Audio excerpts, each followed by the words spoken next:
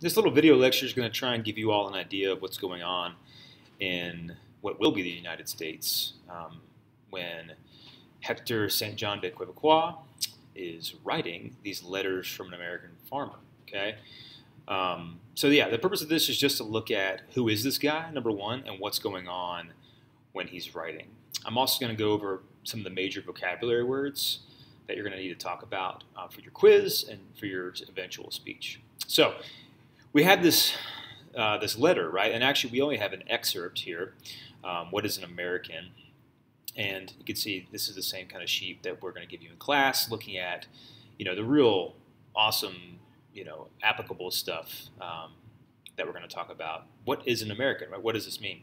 Keep in mind, America, doesn't necessarily exist fully at this point. It's 1782. The erstwhile United States has been fighting the revolution now for 7 years. The Declaration of Independence was signed in 1776. So there is an independent entity that is the United States. But America has not been defined yet. We don't have a constitution yet. We have Articles of Confederation, which are a loose kind of binding of all the colonies together, mostly in a military alliance. But we have this guy, Hector St. John de Quebecois, who's trying to figure out what is an American. And really, he's helping Americans figure this out for themselves. This is not something that's already been figured out and written down somewhere. So who is this guy?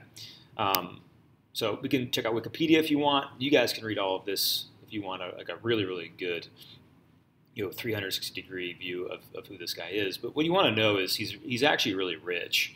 And as you can probably tell by his name, he's French. He lived in New France in the 1750s, and he, basically is a victim of a lost war, the French and Indian War, in the mid 1760s, 1756 to 1763. So he loses. Britain wins. Britain takes over all of New Canada or New France, which is Canada, and he has to leave.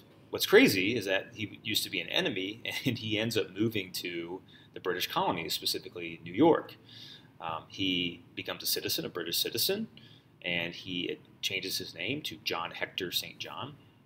And he marries an American woman who would be British, Mehitable Tippett, all right, a daughter of a New York merchant. Okay, and he buys a farm. So we have a French citizen, loses a war, and you would think he would just go back to France. After all, he is super rich. But no, he moves to these new kind of colonies. He stays in Britain, and he ends up marrying, up and gets a farm, all right? And he farms for a long time. And by farming, I mean he manages a farm, all right? Don't think that super rich people are farming. He's managing other people who farm. And he's making quite a bit of money. He does pretty well for himself. So he, he's a learned gentleman. This is the middle of the Enlightenment. And so he's more concerned about ideas and progress and framing things scientifically. And that's what he does in his letters. Now, there's a whole bunch of letters, and you can actually see the outline on Wikipedia. There's 12 of them. And you can even go and see some of these letters here. You can read them all if you want. There's lots of really good stuff in there if you want to kind of learn about life in the late 18th century, late 1700s. But, he sits down and writes these letters. He's actually in France when he writes them. Or, sorry, when he publishes them. He kind of had written them through the 1760s and 1770s as he's figuring out what it means to be in these newly formed United States. And especially as he goes to the Revolution, he's trying to make sense of how he's going to define both his place and what the American place is.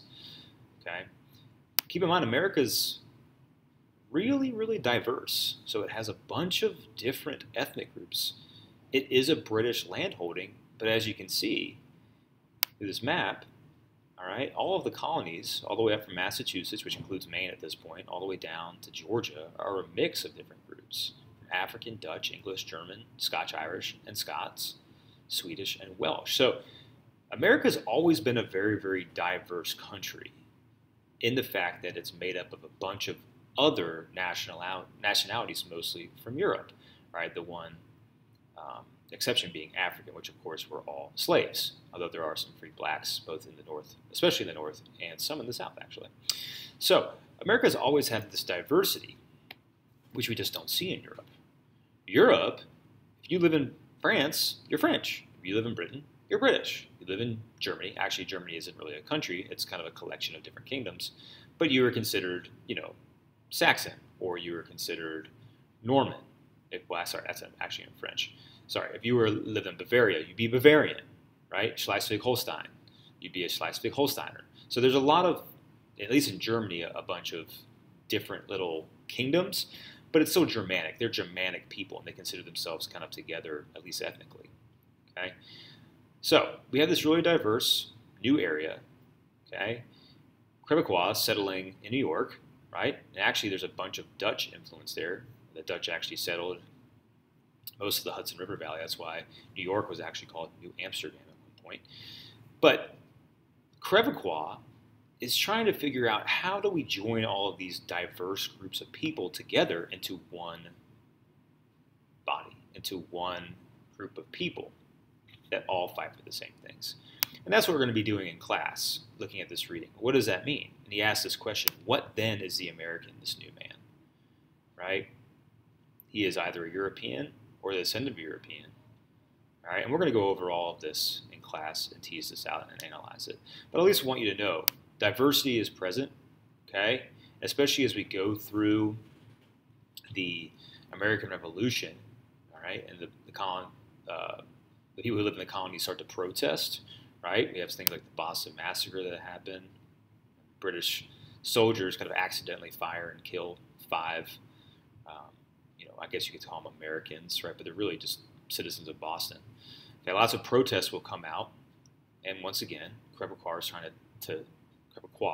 trying to tie together kind of a unifying bond for all of these people. Keep in mind too that most of the governments in Europe, if not all of them in Europe, are monarchies. All right, so kings rule. Democracy, which is what America is going to end up being founded on, is new, right? America will not be a pure democracy. It never has been a pure democracy, but it's built on democratic ideals, mostly written about by French philosophers like Voltaire, Rousseau. We get some John Locke, who's British. Okay, so monarchies, all right, are a European thing. In the colonies, we have a lot of self-rule, which therefore is more democratic, right? Democracy is defined as the ability of a group of people to decide for themselves what is best for themselves by a majority vote. Okay, so if you have 100 people and 51 people think that something should happen, then it happens. That's democracy, okay, where the majority rules. All right. So America is kind of teasing out these democratic ideals where the majority can rule and that therefore kings can't rule. And we settle on this idea of a republic, which is really where we elect representatives to go and kind of create a government for us. So we don't have monarchy, one person deciding everything. We don't have democracy, which is where the majority decide everything. What we have is kind of a combination of both in some ways, where in America, the different colonies are going to end up electing representatives to go and decide things for them, right? So we have constitutional conventions in the late 1780s, even the Declaration of Independence and the Continental Congresses during the American Revolution. We have representatives meeting. We don't have this massive groups of 50,000 people descending on Philadelphia to write the Declaration of Independence. Okay, so America, though, or would-be America, is experimenting with democratic ideas, and no one else has done this yet. So it's very, very brand new. And Quebecois is aware of all this. Okay, and so that's why he writes these letters, kind of promoting reconciliation and kind of defining, once again, what it means to have this new democracy, this new republic experience. As you know, America fights the Revolution, 1775 to 1783, and really with the aid of the French, they are able to win. Without the French, we would have never won this war. The French helped pin the British at Yorktown, preventing them from retreating on water. And it's the American Revolution is one of those wars where we kind of over-romanticize today. It was pretty ugly. There were a lot of deserters. Not everyone who lives in the United States or the colonies at this point is either a supporter of George Washington and the Patriot cause or of the Crown. Most people are actually what we call fence sitters. They just kind of hang out and watch what's going on, which is actually true in the United States today. Most people just kind of wait and watch and see what's going on. But as we can see, through the fighting of the Revolution, and this actually is a painting of Washington crossing the Delaware in 1851, so much, much later. There's this the seed of an idea that we need to define what it is to be an American.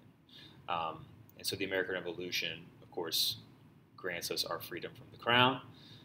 We get all of these colonies. Pull back to my colonial map. Whoop. And actually all the land going west, all the way back to what will be the Mississippi River. So it's actually a massive land grab too. As the war ends, and that's when Crèvecoeur is writing in 1782, we've got to decide, and we got to decide quick what it means to be an American. If we don't, then we got a bunch of land that might, split off and become another country or be gobbled back up by the British. So there's a lot at stake here. And so Crèvecoeur helps to speak into that. He writes in 1782. A little bit more background for Crèvecoeur. He actually ends up going back to France. He dies in France.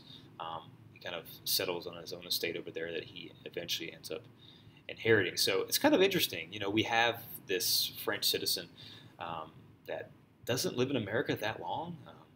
He's French, but he's supportive of the patriot cause, but not overly supportive. So he's kind of like in the right place at the right time, and he's asking the right questions, right? What does it mean to be American? And really the biggest thing we need to look at is that he starts to tease out this idea of the American dream, okay? This is something we'll talk about a lot with American identity over the next couple weeks. What is the American dream, all right? Well, it's founded, as he says, in the principles of equal opportunity and self-determination. Okay? That's pretty true. Like, he loses a war, and you would think he'd hightail it back to France, but there is a space for him in a would-be American colony in New York for him to go and buy a farm and kind of recreate a life. And if that's a defining characteristic of the American dream, is that we can constantly redefine ourselves as Americans, and that there is equal opportunity, or at least the semblance of equal opportunity, if you work hard. So Crèvecoeur helps establish this idea, and his life is kind of working proof of that.